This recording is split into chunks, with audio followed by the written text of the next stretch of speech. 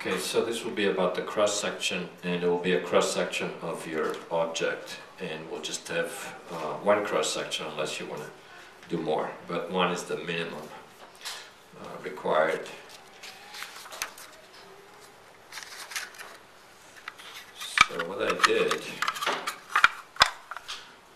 I took a, oops, let me get rid of this. Fortunately, this is black, so it doesn't show very well on screen, but I took a tape dispenser, and I just, went to the bend saw, the metal one actually, because I thought there were, well, there's a metal part here, and I simply cut through it, okay, which is kind of fun actually. And of course, we can't cut all your phones and whatever iPods in half, but if you could, that's what you would, experience, I guess. I mean, for electronics, there's probably no point in cutting through chips and stuff, but mostly for mechanical things,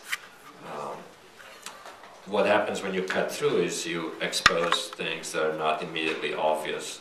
So here, the curve that hosts the tape becomes visible when you cut through. And for example, the fact that it's not a round curve here, it stops and it becomes flat. The fact that, I don't know if I can show it with the light, but I have to. Okay. Yeah, some of the section parts are not exactly the same, so it tapers and so forth and so on. And so that's what you have to imagine with your object, okay? That you're cutting through the object, and the way you would lay it out, let's say if I do this one, it would be this way. You would lay out your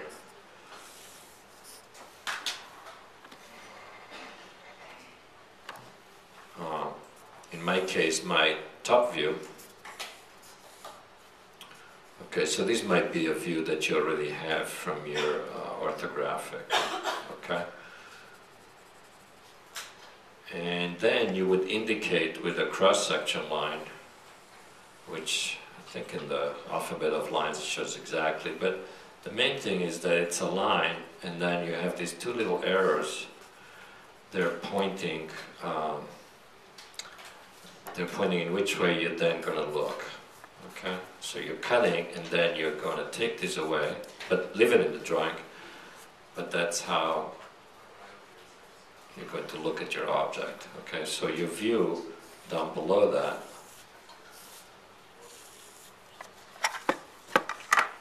is going to be that cross section, and immediately some things become kind of neat looking because you couldn't see them before. So, for example, the section of the metal part with the little teeth, is maybe like that. Then the plastic, where that fits in. Ideally, you want to show a double line wherever there is a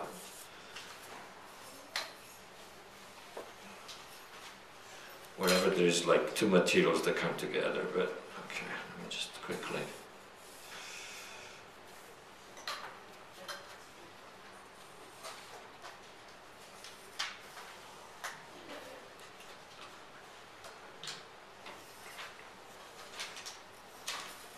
Okay, I'm drawing this a little too quick, but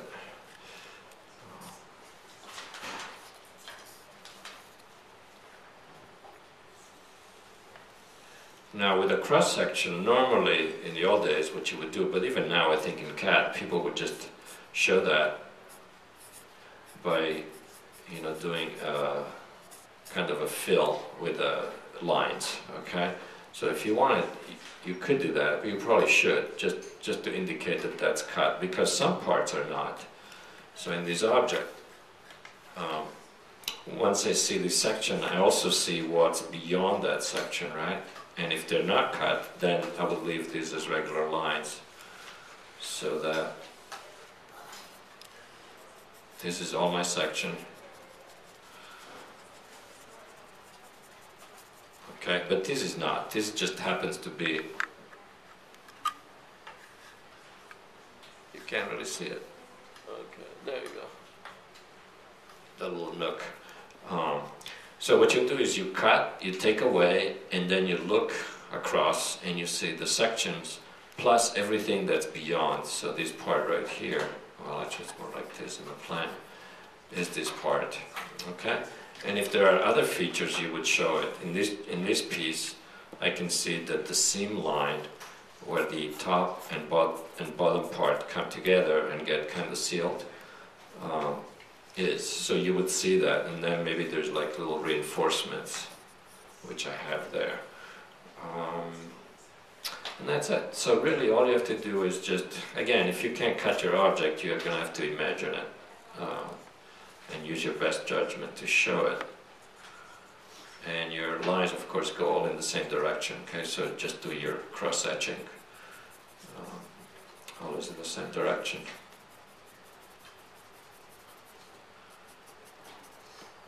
And again, just one section is required, but maybe if you want to do two, that's fine. In this particular object, this is the section that's going to give me the most information, right? If I had the actual tape, I would show that too, right? But I don't. Some of you actually do have a tape dispenser, so if I was cutting through a different plane, let's say this way, then I would see something different. In this case, I probably would put my view over here. That's the light, right?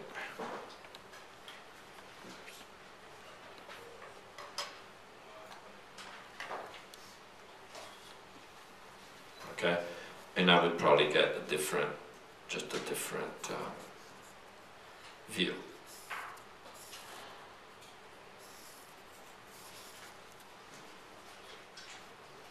And again, it depends what I'm seeing, but so two things are the main part of the main drawing. Your either plan or elevation or something where you're going to show me the corresponding section. In this case, because I want a front or a side, whatever we want to call this, view, I'm indicating the section on the top view, right? And then you would label that, okay? So at least two, one and two. One showing the orthographic and one showing where the section is going. So if you have another object, like a key for example, now in that case it's really a solid piece of metal, right? So in that case I would say the most interesting part would be the cross-section of the blank of your key. So in many of this we would cut that maybe let's see, I could maybe do my drawing vertically. And you can use any scale you want, okay, just as long as it's consistent. Wow, this is a funny key. Okay, well, let's imagine the key is like that.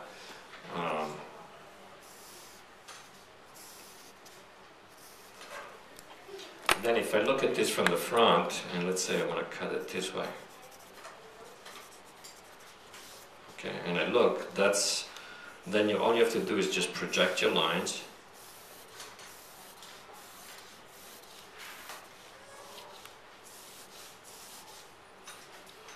And now we would see that the main piece again is the blank, right? Where the key actually is made. So if I'm going to exaggerate now, but it's a little thicker than it really is.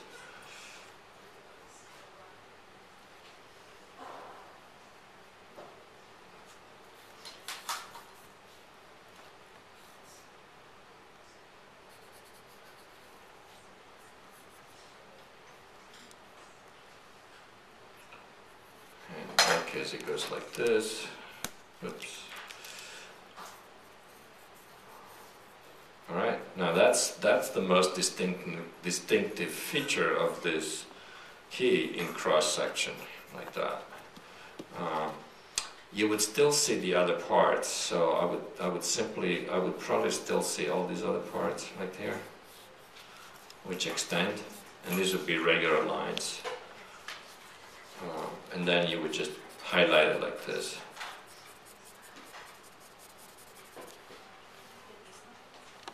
Okay?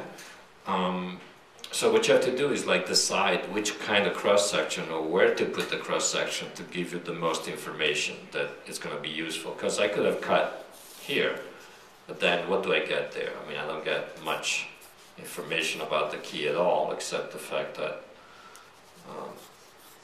you know, there's a hole there, right? In other words, I don't gain anything there.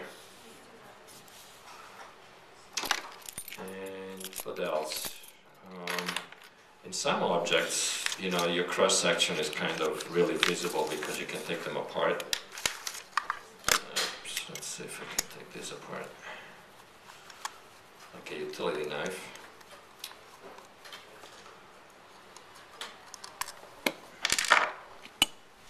And it just becomes, you know, really obvious. All the different pieces, right?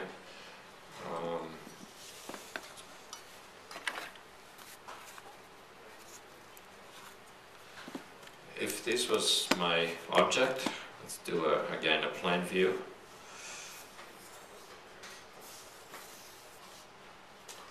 Maybe like this. Then I cut through. I look at it this way, and my section then becomes the elevation. I'm a little lazy now, so I'm just going to trace it. Okay. So now I'm not really sure, because this has got this interesting device that, you know, lets the glue go through, but a few things I'm kind of sure, and that is that my cap is probably going to be shaped like that. Then there is another piece that goes, you know, this may be the,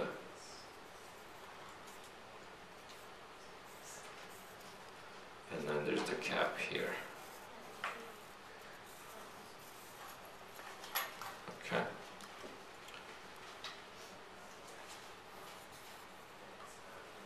So I'm you know, simplifying here because there's all kinds of other little parts, but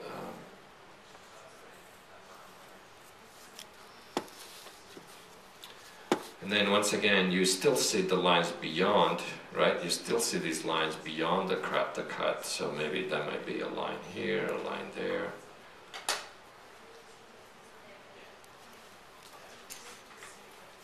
Okay. And then, you know, it's just a matter of highlighting. Oops, there's a little hole there.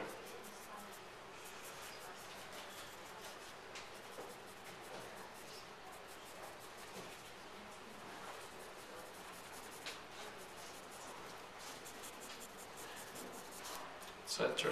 Okay. Now, if I were to cut these, I probably could discover exactly, you know, what is the mechanism that lets, you know, that screw mechanism that lets me close it and open it and so forth. And then you could even show, you know, if there's glue in there, right?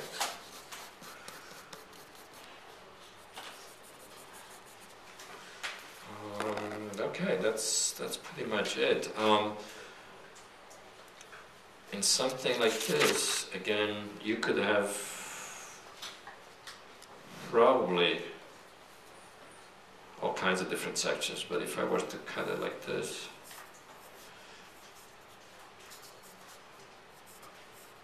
right, I have an option. I can cut here, and I probably would, the only thing that I would see would be where my ground comes in, right? And I wouldn't see anything else. So it's like a big block,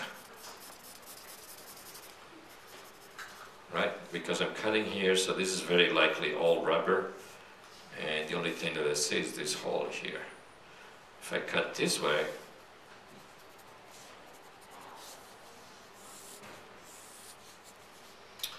then I see a little bit more.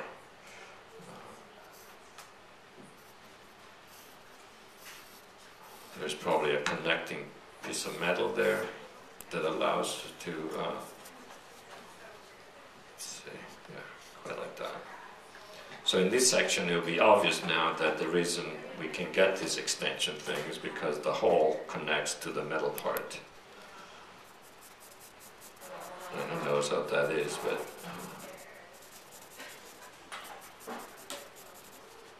and maybe you do different kinds of cross hatches for different kind of materials.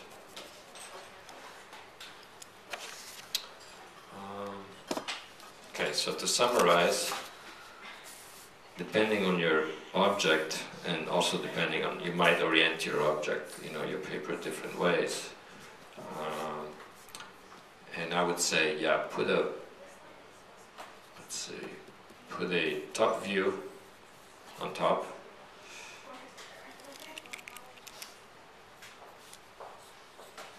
Show your cross section, your line, and then using projections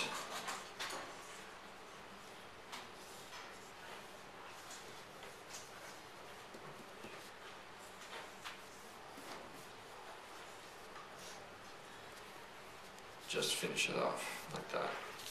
Okay? Hey, you guys, I guess you can still see it.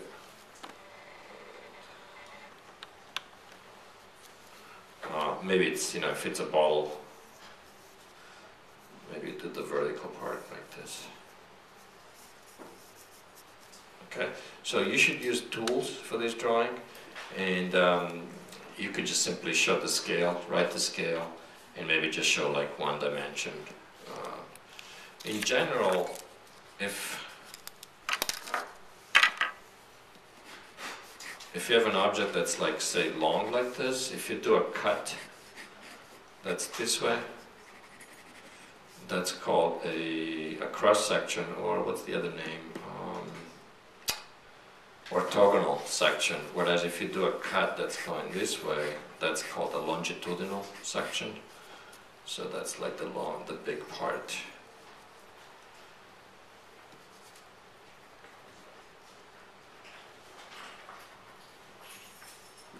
So if you had a banana, remember we talked about that, or an apple, right?